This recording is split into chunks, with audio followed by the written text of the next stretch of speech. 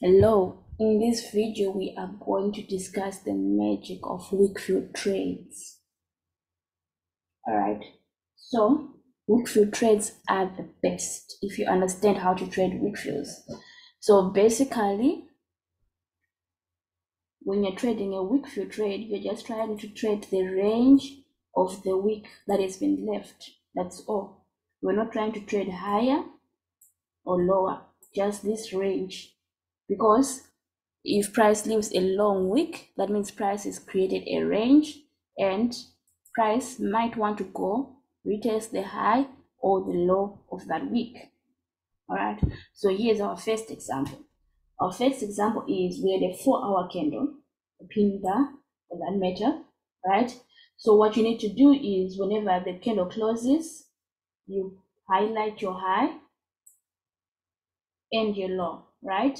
So once you have highlighted your high and your low price, you can actually buy, anticipating that price will give you a wick fill before it goes lower.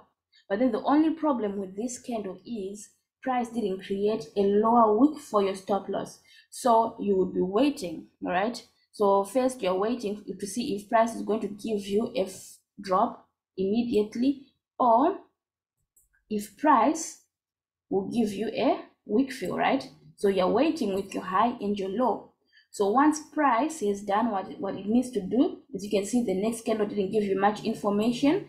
The next candle was giving you a sell signal, but it did not go down, right? So let's say you have sold and your stop loss is right here, right? The next candle invalidates your sell. However, you understanding that price has very high chance of doing a wick fill, what are you waiting for? Your next confirmation, and boom, there is your next confirmation.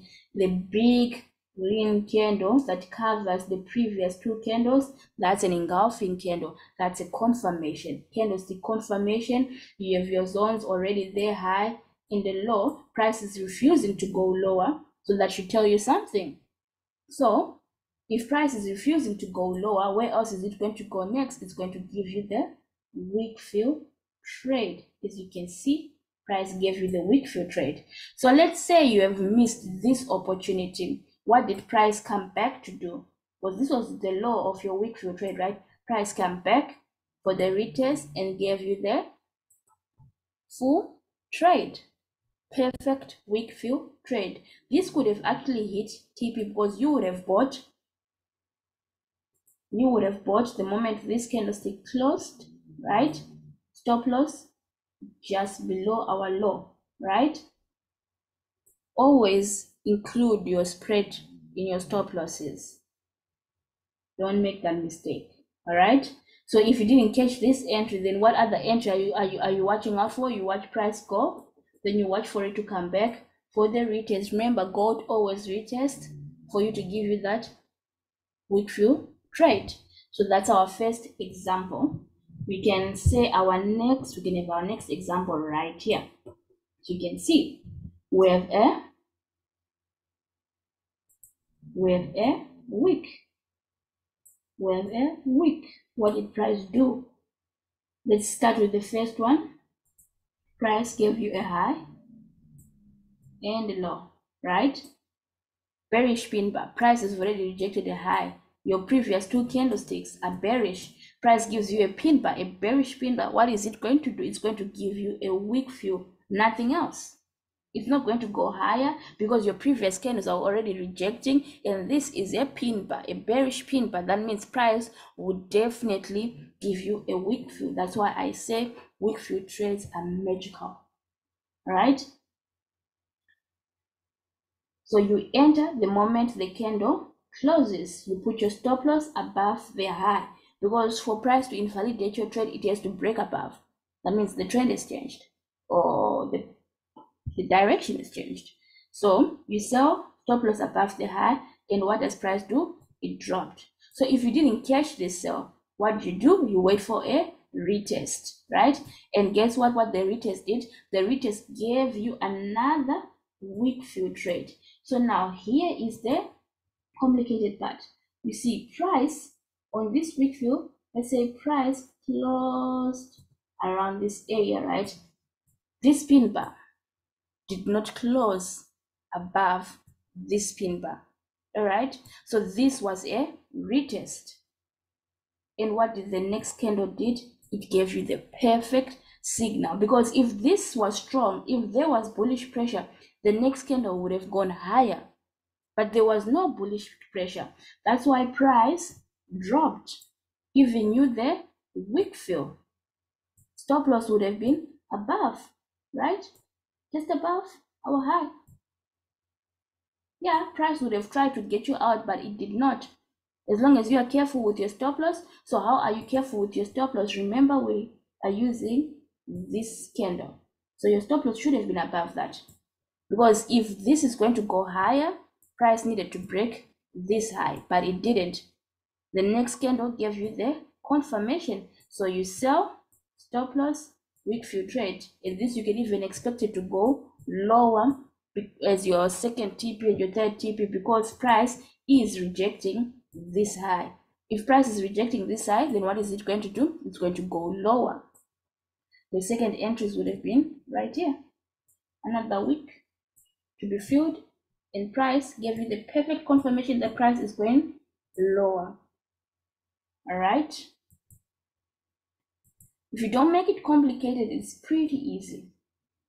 It's pretty easy. Let's see, a bullish wick fill right here. Right, don't mind the lines. We remove these during our weekly analysis. So check that out. So if you see this candle, wick fill, that needs to be filled, right? So what we do, the moment the candle closes, we put our low and our high. All right, so what are we expecting when the next candle closes? Yes, the next candle can retest the low first before it goes higher. That's why I always say you should always watch out if the candle is creating the upper wick first or the lower wick first. That if you understand that, you can get a pretty good trade. So price retested the low. So when you see price retesting the low, then you know you can actually catch good entries around here, right? Because you don't have much to lose.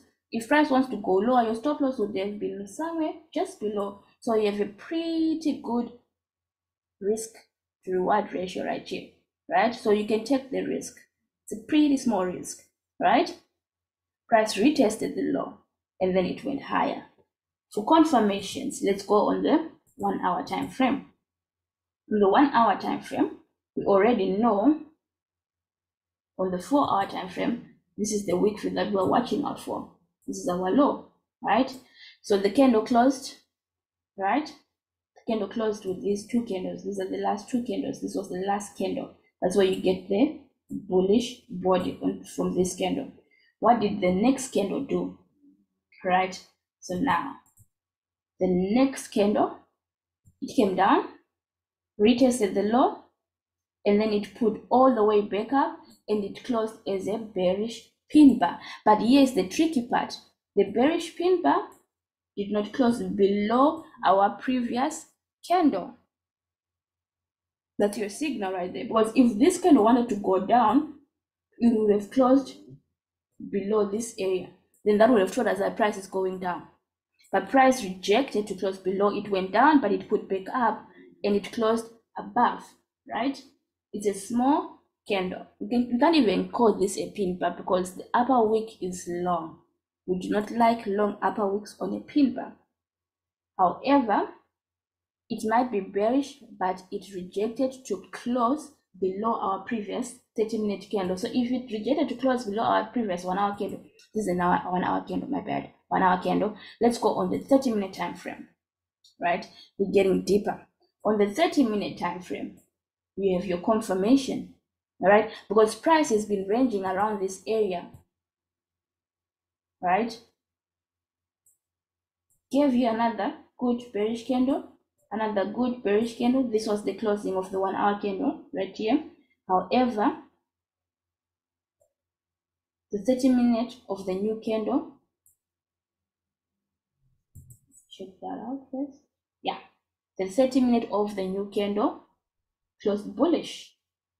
So if it closed bullish and you are entering the moment the candle closes, so maybe you're entering around here, Where is your stop loss? Just below our 30-minute candle. That's a very good risk to reward ratio for a trade that you're expecting to hit TP on our wick fill. Right there.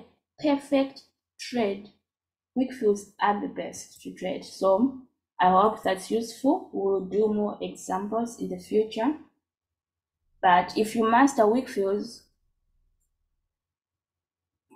they are very profitable. They're very profitable. I hope you take the time to understand them. That's all.